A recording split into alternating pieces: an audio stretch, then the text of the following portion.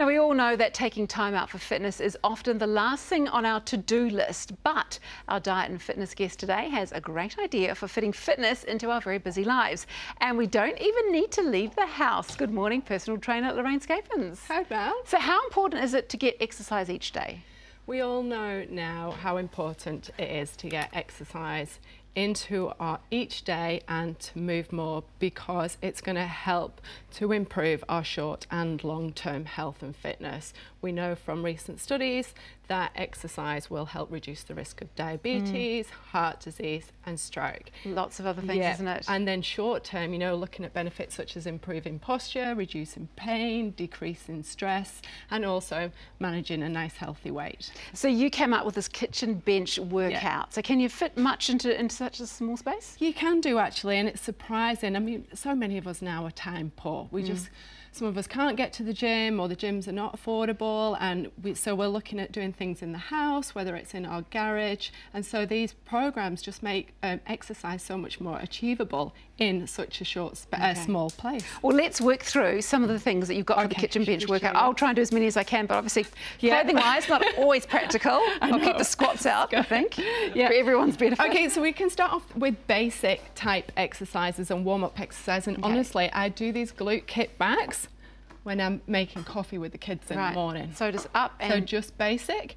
And now, depending on how fit you are and your level, you can take these up to, you know, 10, 20 reps, do them faster, and we want to make sure we're doing them on both sides. So how should we be doing it? Should we be really squeezing the glute? Yes, we need to be thinking about the glutes when we're doing this particular exercise, and also thinking about our core muscles and posture. Okay. So again, you know, it doesn't really matter if you miss a few counts, you know, just let's get through it. That's more important, and the time we spend. So let's do some press-ups next. Okay. How many sets of those should you be looking at doing? We can do anything from 10 to 15 reps of each one, and we can do them slow or fast depending on the type of workout that we want. That's great. So chest up, good posture there, Mel, and we think about exhaling as we come up, and we're thinking about those deep abdominal muscles, our core muscles. Why do you exhale as you come up?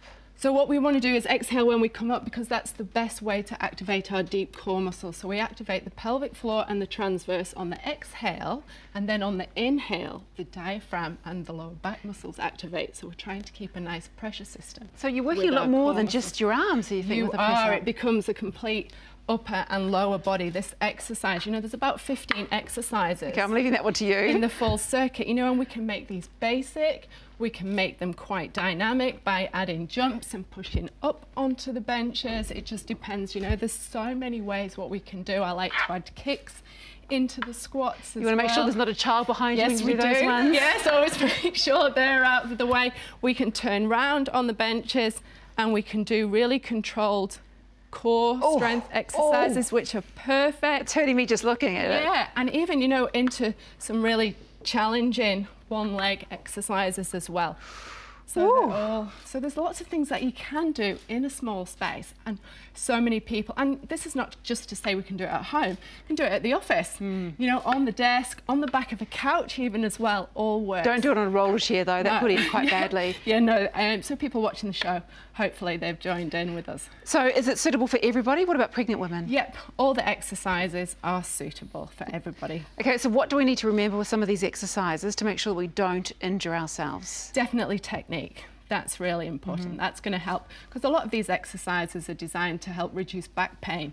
So that's what we want to keep. So always think about technique and how you're activating your deep core muscles. When you're doing your squats, what should you be thinking about? Again, nice spinal neutral. I like to think when we're doing squats is always sticking our bottom out. Okay. So we want to keep and where should your feet nice be? Curve.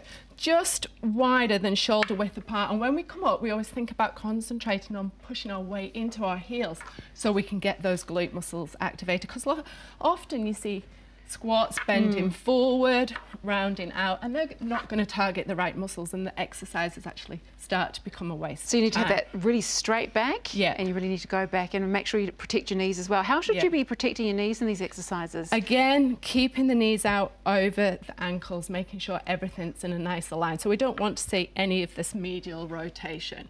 Okay, and if people find that they're doing this, then maybe the glutes aren't strong enough to keep the knees in that safe position. So we need to do a little bit more glute work. It seems that my physio has been telling me that recently a lot, that I've got a lazy glute or something along those lines. A lazy butt, I think you said, actually. It is, and that's a term that my husband uses a lot as well. Because we're sitting down a lot and we're not using them. And if the brain can't connect with them, we won't contract with them, so we start using a lot of other muscles, such as the lower back muscles or the hamstrings. Right. And that's what can start to increase a lot of pain. Some great tips there, Lorraine. Thank you so much. And I love those. I love those press-ups. They were great. They're so easy to add into our day. Loads of things we could add in. Making sandwiches for the kids. Away you go. Press up. In between. Waiting for dinner. Waiting for this salmon to come out the oven. Excellent. Hey, thank you so much. For another way to get some fitness into your day, check out Health Station VFit special cafe offer. Call the number on screen.